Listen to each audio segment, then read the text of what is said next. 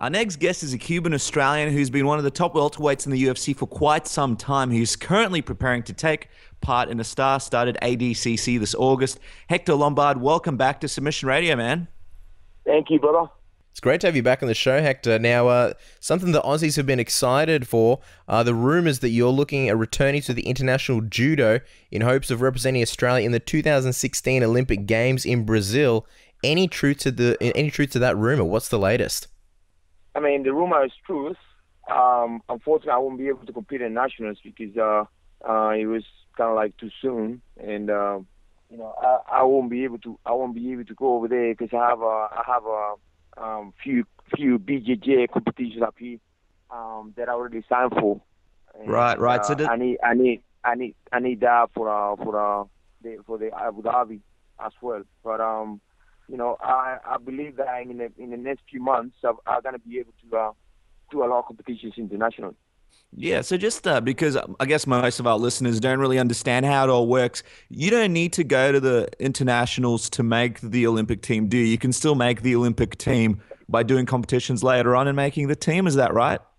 It depends what type of competition you do. I mean, if you win or take place in very important competitions in Europe and around the world, you automatically will be qualified. Okay. Now, we imagine you'd be obviously a busy guy. You want to compete in judo at the Olympic Games. I'm just curious, what was the motivation? Why did you want to compete back in the Olympic Games? You've been doing MMA for so long. You've got the ADCC coming up. Why judo? Why go back to the Olympics? I want to prove that I don't need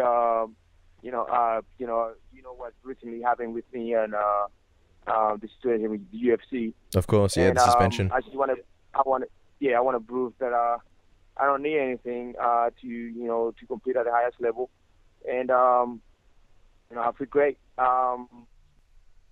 Yeah, no, for sure. And you know something, Hector, on this very episode, we've got Dan Lambert on the show as well, who's obviously the owner and founder of American Top Team. And, we had a bit of a chat about your situation. And he said one of the biggest things that bothered you wasn't the suspension, but the idea that people out there thought that you were a cheater or that you took steroids. Would that be an accurate statement? And, how difficult has it been for you with some of the backlash that's come from the suspension from fans? Well, before it happened, they never believed that I was they always believed that I wasn't something, just because the way I look and just my physical appearance. But yeah, it was one of the harder things that I haven't been going through, and I've been through a lot. But and that's what motivated me to stay long in the game, because I want to prove that I don't need none of that to compete at the highest level. Sure.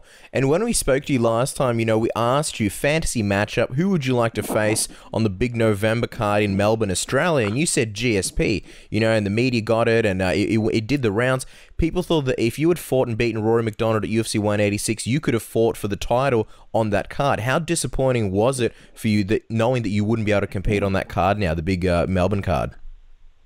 Yeah, it feels that I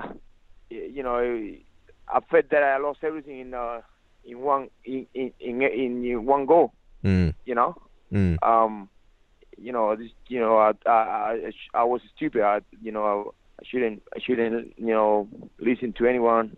And it's funny because Joe Rogan make a comment about like, that pill is being around forever. Like, how come he went with that? He should, or he wanted to go around the system, or he wants to beat the system. I didn't want to beat no system. I mean, I thought that pill it was to make me feel better, and obviously it didn't. But I will prove once again that there is Hector here for a very long time. Yeah, absolutely. And obviously, we all know what the story was. One of your fellow Olympians passed an pill to you because you were sick, and she didn't tell you that it was an illegal pill or anything like that. Just wondering, what was your interaction with her like when you found out what she gave you, turned out to be, a PED? Are you still friends with her? Did you sort of have a go at her? Like, I mean, you would have been pretty angry at her for passing this pill on to you, wouldn't you? how can be friend with a person that destroy me? I mean, obviously she says that she didn't know about it, but reality is like I lost it all, and I got a big fine. I got the biggest suspension ever.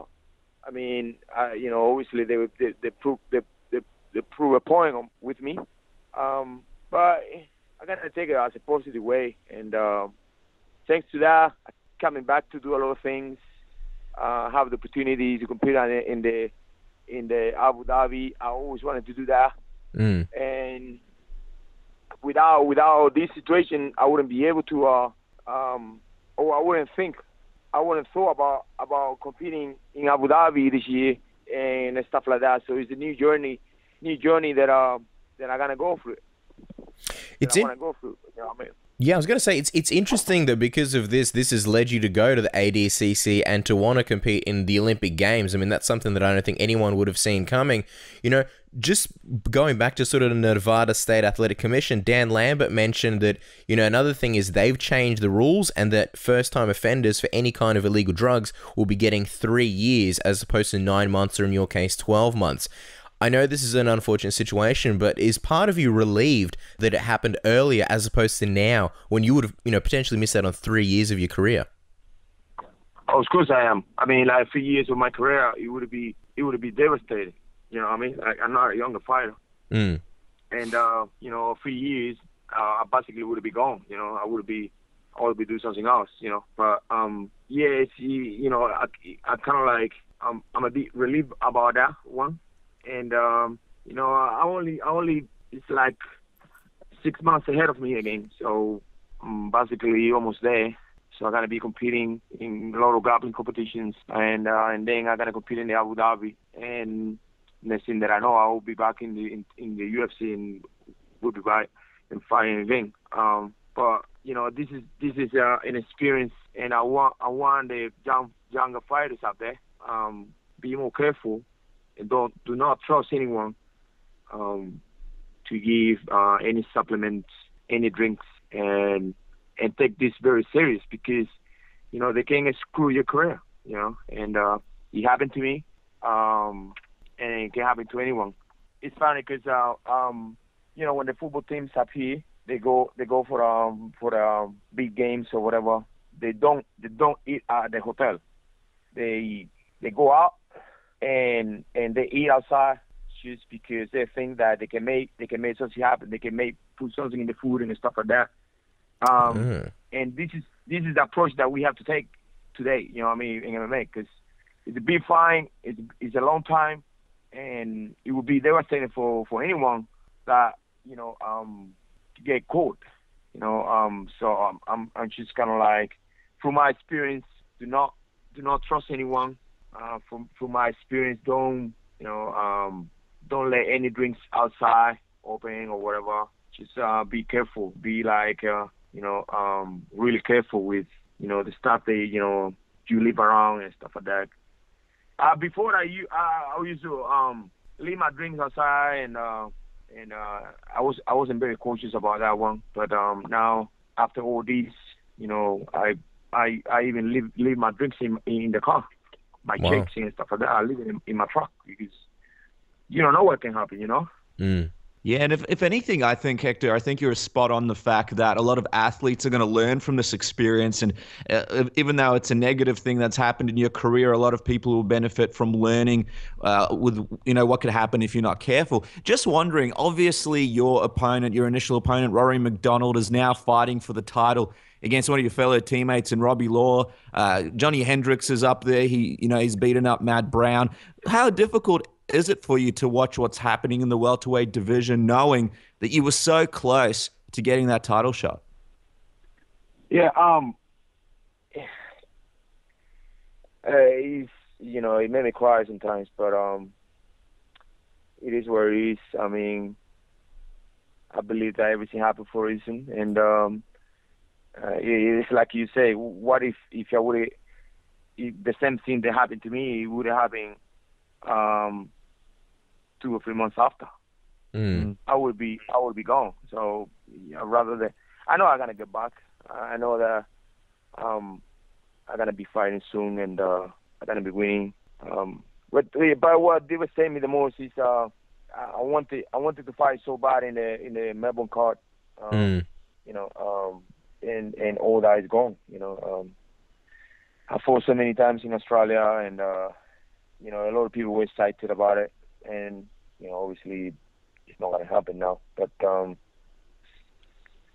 next year, you know, I think that I will have a big year ahead of me, and stay positive, and I definitely need to write a book, you know, for everything that's been happening to me, and how my life, you know, started and fighting, all that.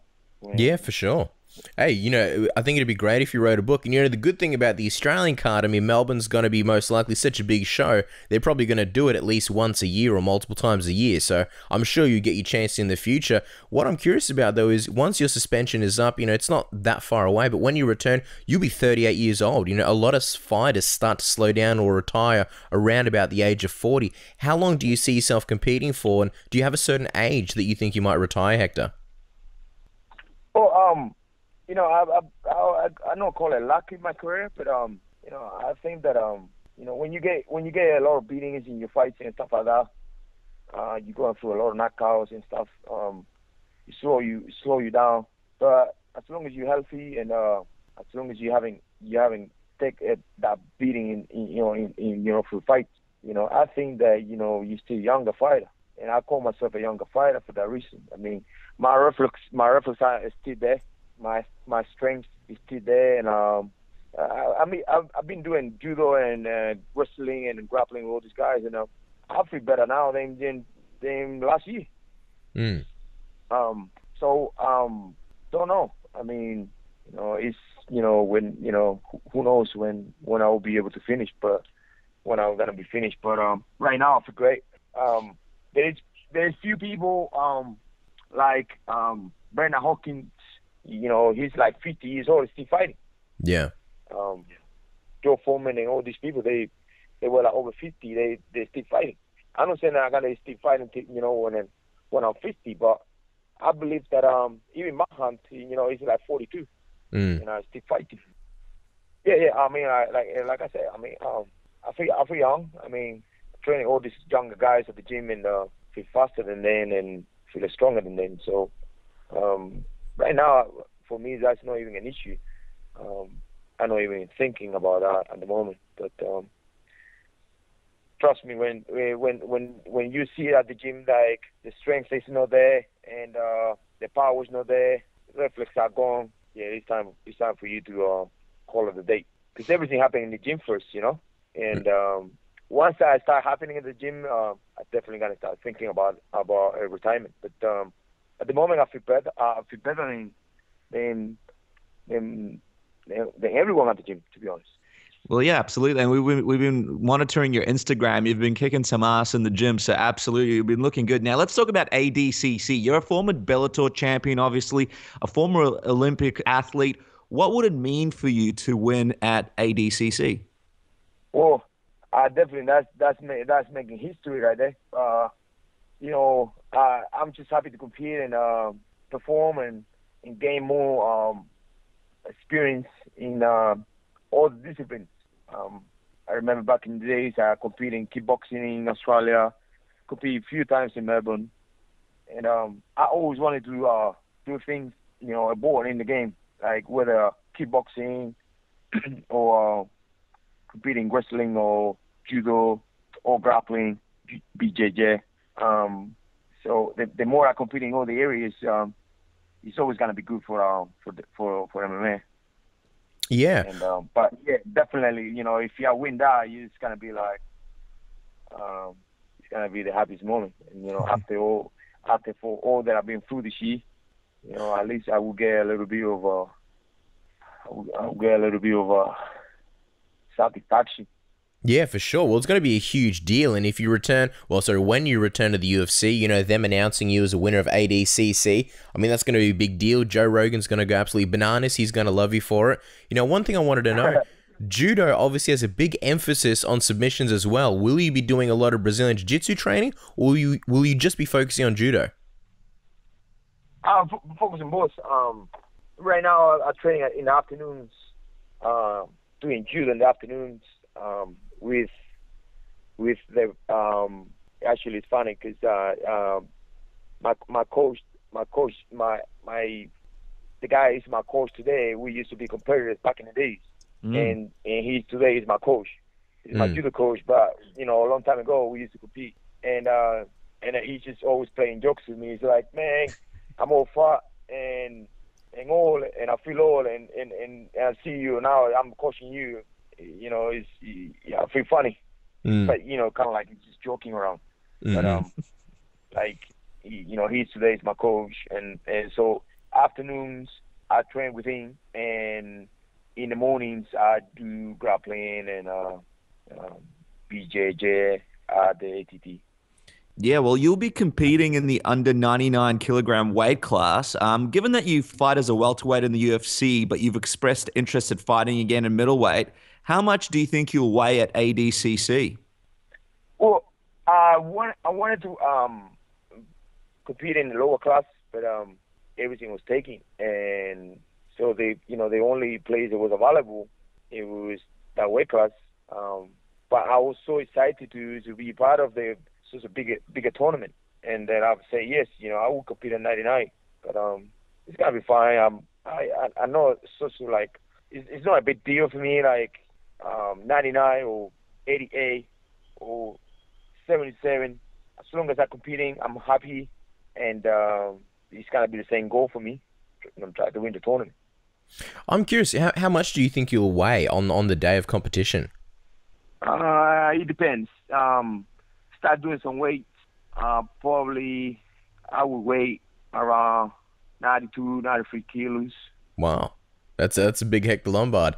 Now, Hector, grappling enthusiasts, well, you mentioned it's a big event. It is a really big event. Grappling enthusiasts will be excited to also see super fights between Matt Hughes and Renzo Gracie, Andre Galvao and Roberto Cyborg, and Mario Sperry versus your coach at ATT, Ricardo Liborio, this year's ADCC. I mean, maybe it's an obvious answer, but which one are you most excited for? Of course, I'm more excited for my coach Liborio, and versus another legend of the sport. But obviously, I want my coach to win, and see those two, like they have put so much in the sport. I remember I was a young kid, and I used to watch those guys grappling and all that, and seeing my coach training every day, it gives me a motivation. Like, he's almost 50 years old and he trains every day. Like, wow, I can do that as well. Yeah, for sure. He trains every day. He even spars.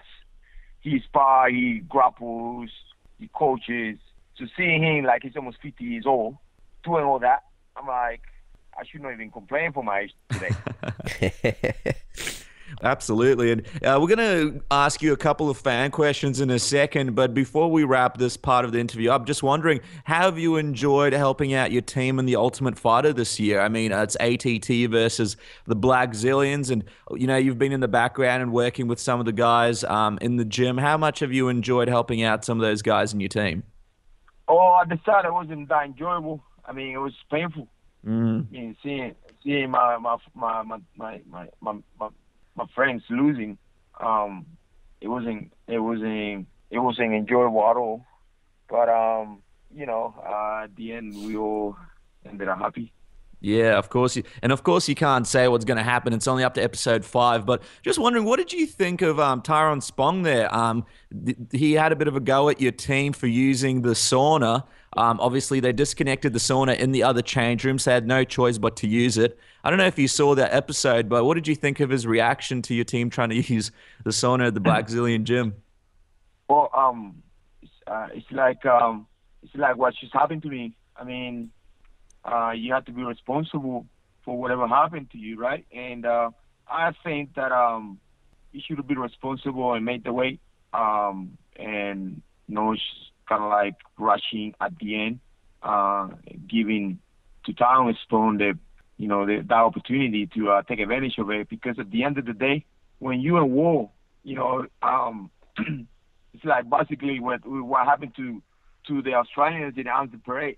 You know what I mean? In the parade over there, I mean, you're in the front line. They're not gonna care. They're just gonna kill you because you in war. So when you in war, everything goes.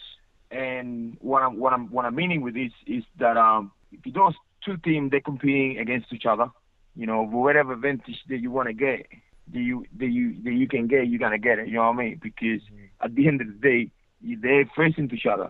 And not that I agree with Tyrone or whatever, but I understand his point, because it's like, dude, we're facing each other, so I gotta get whatever advantage that I can get to make my team member win the fight. So I see it that way. And it's a very competitive sport, and they're not playing around. They're just two teams. They hate each other, and whatever advantage any of those two they're gonna get, they will get it. I mean, that's the way that I see the whole thing. I think that he should be more responsible and make the weight before, or stay low on weight and don't give Tyrone the opportunity for which is, I don't agree with him, but it is what it is, man. Sure. Now, it's like sorry to interrupt you. It's like when you facing a guy, an opponent, he's on the other side, he's in the blue corner, you're in the red corner.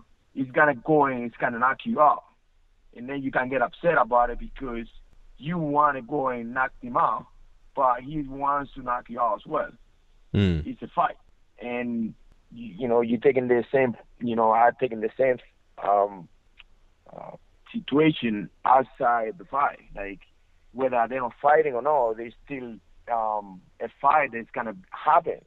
So you just want to grab whatever is advantage you can get, because it's a fight, it's war, man. No, I completely understand where you're coming from. Now, Hector, just to wrap up the interview, we really appreciate the time you're giving us. We've just had a few fans send in some questions for you, so we're just going to read you a few of those questions, and then we're going to wrap up. So the first one is from Aaron Ha21, or Rana21. His question is, if pro sports were legalized in Cuba, how do you think they would do, as in Cubans would do in MMA? There seems to be quite the fight culture over there, with you transitioning from Olympic judo, and Romero, your training partner, coming from wrestling, plus obviously the boxing goes without saying. So how do you think, Cuba would do in MMA if the sport was legalized? I think they would do great. There's not much to do in Cuba, so I'm sure that they will focus 100% in that sport, because I thought that they good athletes. The Cubans are good athletes, and they have a good games. They love the sport. They all watch the UFC up there, and actually, there's a lot of fights today in Cuba. This happen a lot of. It's a lot of small organizations that are promoting MMA. Oh, so wow. I think they would do well. Yeah. Wow, well, that's awesome, and interested to see if there's more athletes coming out of there. Now, this question we got sent in from quite a few people, Hector, so it's a fun one that fans always talk about. I think it's always connected to you. It comes from this one particular person that we chose to mention, Luger. He wants to know, could you share with us the iconic historic battle that you and Josh Barnett had at a gym here in Australia? Because it seems like everything all fans want to know is what happened in that gym. Could you share with us what happened? I actually been calling Josh Barnett out so we can have a fight in the Metamoris. That was a follow-up question, actually. So share with us the story of what happened, and then let's have a discussion about this Metamoris fight after that. Well, what happened was very simple. I've been telling him, I told him, it's funny that I called him up after the fight, after one of my Bellator fights in front of everybody. And then he went backstage and he's like, why you call me up? I'll call you outside and I'll call you now. Well, what happened was I came to train with Eric Paulson and bunch of guys down there, and he wanted me to suck to him a bit, which is something that I don't do. He I don't like wanted you to do suck what? Sorry, Hector. What did he want? He wanted me to be a sucker, like come to him and always kind of like Oh, suck up. Okay, gotcha. Yeah. Be submissive to him and all that. Mm-hmm. I mean, at the end of the day, he's a man and I'm a man, and he breathes and I breathe, and this. For me, I don't believe that anyone is better than anyone. For me, we all the same. Whether you have more success in one thing or another, at the end of the day, we are people. So that was something that I didn't do. So from that day on, he didn't like my approaching to him, because I wasn't submissive enough, and I just kind of like treating him normal. And we started sparring, and time started going by. 50 minutes, 55 minutes. We sparred for about almost an hour, and I was beating him up, and he was bleeding all over the map. And he saw me that I didn't quit, and I was starting to hit him hard, and he just kind of like left. He left the gym, and it's funny because every person was cleaning. He was cleaning the whole gym, blood everywhere, broken nose, whatever. And after that, he started hating me even more. One day I remember that I was training with, he was training, and there was a bunch of guys. It was Jake, him, Babalu. It was so many of those guys, and all of them his friends, obviously. And I started sparring all of them. And after I was doing about 6 changes, he jumped in. I was tired. He took me down without me knowing that I was, a takedown. And he was pounding the hell out of me. I was at one point, from my mind went through like, wow, I'm dead here. Because he was pounding the head at me so bad. Some reason, I don't know, what happened. It was a miracle from God or whatever. I escaped from there. I jumped on top, and I started pounding him up. And he's like, oh, that's it. And he left again. Oh, wow. So, I mean, that, confrontation by confrontation, so it was kind of like he couldn't bully me, and that was his biggest issue. And then after that, I couldn't even get to train, because he would call the guys at different time. So I would be at the gym by myself, and I just decided to leave, man. I mean, like it was pretty hard for me. Obviously, he was the big dog in the gym, and he would call the guys, whatever time suits him. Jamie, Babalu, and the rest of them. So they wouldn't show up at the time. Sometimes they would train different times. So I couldn't get my training. So I just decided to leave. I came down to ADT, and the rest is history. Yeah. But that was actually what happened there. And he knows it. He can go and say whatever he wants. Actually, I mean, I gotta be fair. He's been making good comments about me lately.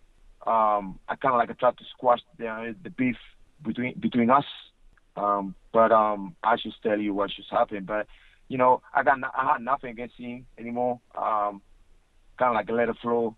But I do, if the opportunity comes and we can compete in a grappling comp with Metamoris or any grappling comp, I would be more than happy to compete against Josh. That's for sure. Yeah, well, that's the big one. I mean, it's a fight that it's a matchup at Metamoris the fans would love to see. I mean, it would garner so much interest. Just wondering, Josh is obviously the big dog over there at Metamoris at the moment. If you guys did get an opportunity to compete against each other in Metamoris, in the upcoming Metamoris, how would you see yourself matching up with him? Do you believe you'd beat him in the grappling matchup? But there is a reason why I'm calling him, right? I mean, no due respect, but I see myself winning.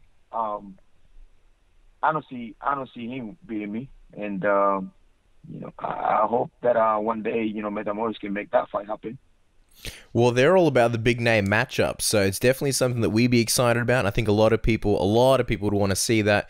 Hector, even though you're not currently, you don't have a fight lined up in the UFC, it looks like you're really busy. You've got the ADCC, you've got the Olympics, and we can't wait to see you come back in the UFC. Guys, don't forget to check out Hector and all of his updates on Twitter at Hector Lombard, and of course follow his journey at ADCC on August 28th to the 30th in Sao Paulo, Brazil. Hector, as always, man, it's an absolute pleasure having you on the show. Thank you so much for stopping by.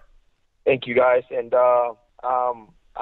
it's a lot more from Hector, and I'm grateful that for all the support that Australia has given me, and I will make you guys proud. I promise.